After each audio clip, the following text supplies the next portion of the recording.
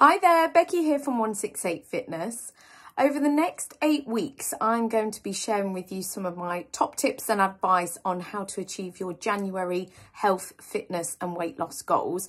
And I'm going to be giving you bite-sized chunks of hopefully useful information in 60 seconds or less so that you can improve your health, get fitter, feeling great and achieving all of your goals in as little time as possible.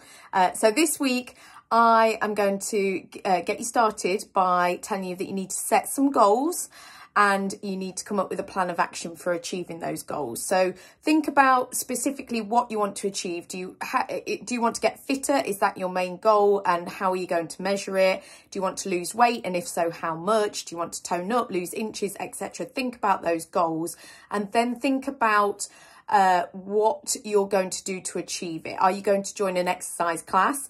Are you going to join a gym? Are you going to find a personal trainer? Are you going to join a sort of Slimming World group? Are you just going to go at it alone? How are you going to do it? What's worked for you in the past?